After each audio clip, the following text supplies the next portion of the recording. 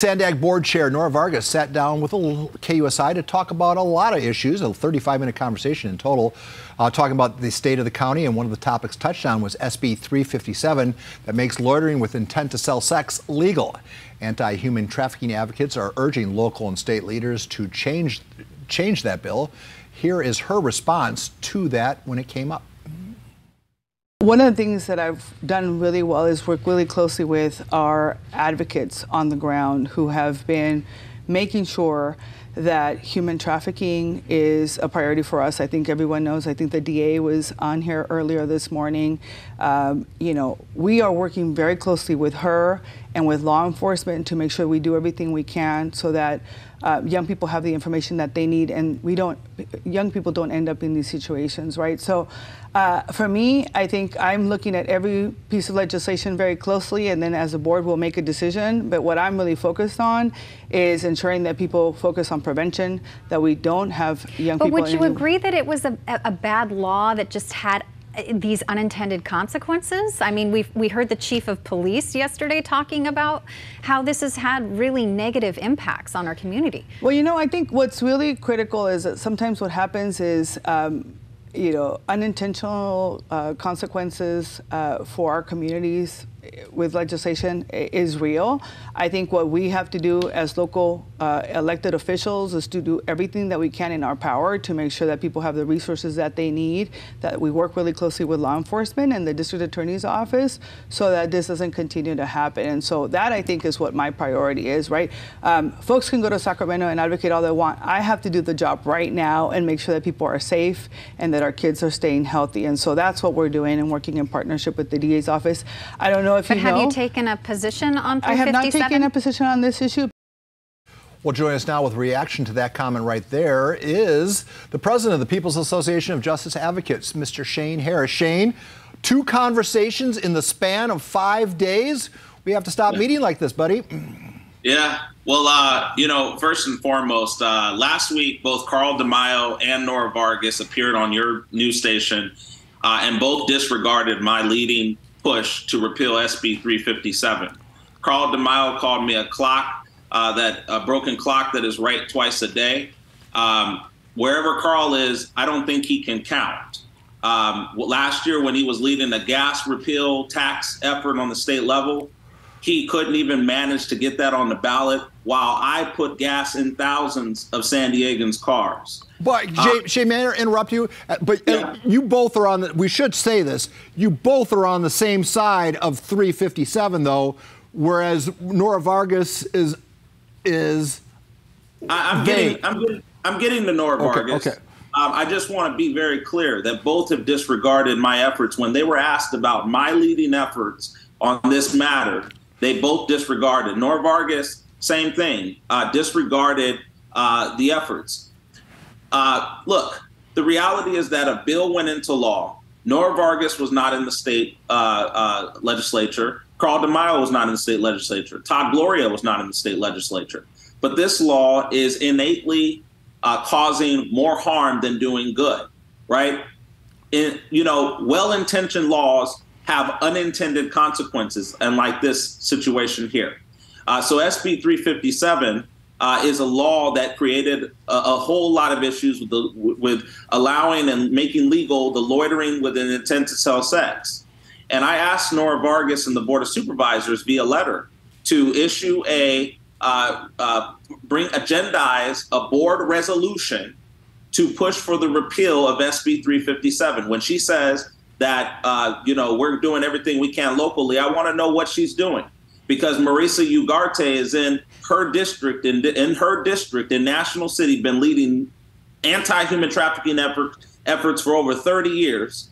And that's the bilateral safety corridor. She hasn't met with her to find out what's going on the ground. She hasn't done a ride-along. Carl DeMaio hasn't done a ride-along. I'm the only leader who has gone to do a ride-along in National City and see what's actually going on. I saw a 16-year-old walking the streets with nearly nothing on last week when I went to tour National City. So I don't want any of these leaders talking about what they're doing until they come out to actually see what's going on.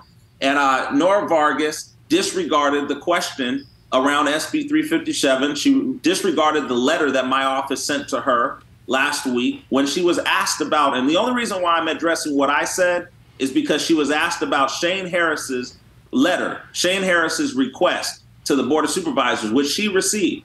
And so I hope that Nora Vargas does the studying and does the reading and goes out in tours to actually see what is going on in National City, because it's a mess what is happening on San Diego and National City streets. And the Board of Supervisors oversees 2,500 children in the foster care system. I talked about why I'm pushing for this repeal. 60% of human trafficking victims are foster youth. So I want to know what books these folks are reading. Both Nora and Carl disregarded the efforts.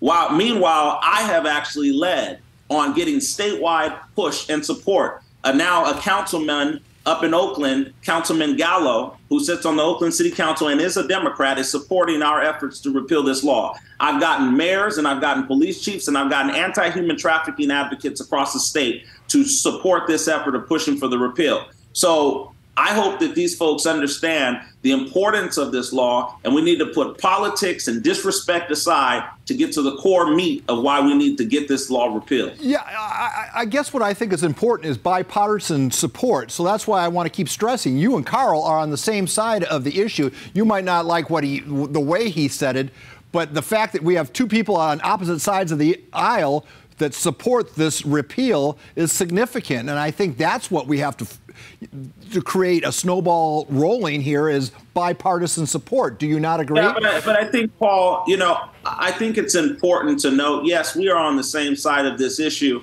However, when someone makes and disregards efforts, you ask Carl, hey, Carl, what do you think? Do you think that this is something that you guys can partner on? And he answers you, oh, a broken clock is right twice a day. That disregards the effort. See, the effort is, let's work together, let's get this law repealed. It shouldn't matter what someone's opinion of someone's political leadership or someone's historic stances on a variety of issues are. And I think that's why I'm calling both of these leaders out, because neither one of them have gone to tour to see what's going on in National City. Neither one of them have the experience that I have. I spent 13 years in the foster care system. That should give me some precedence to have an understanding about how this is harming children and youth. And so I think that it's important that we understand that the effort here is a statewide effort. It's bipartisan. It's nonpartisan. The law it was well-intentioned, but it carries unintended consequences because it actually protects the pimps and the panders, and specifically those who are seeking to take advantage of our youth and our children more than it actually protects the victims. How? Because a police officer, I watched last week, a police officer had to pass up a young lady, 16 years old, who went up to a car 3 times, and that car drove around the block, and he couldn't do anything because the pretext stop is over.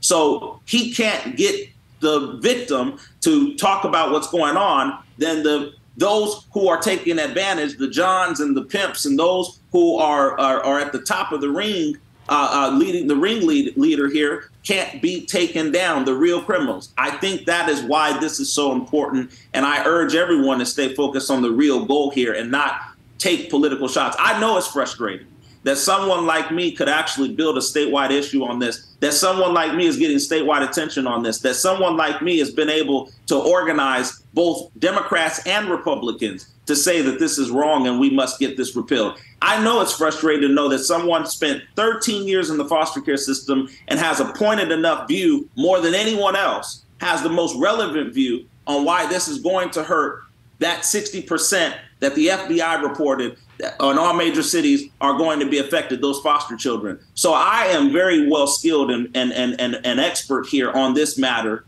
and I will not stop until this law is repealed. I will not stop pushing for this. And I urge everyone to have a bipartisan focus, put your politics aside, and let's saddle up and solve the real issue here. The real issue is that children and youth's lives are at stake. Well, on that note, we'll call it a conversation, Shane. Thanks for making time for us, and I'll see you down the road, probably in another 4 or 5 days, right? You will.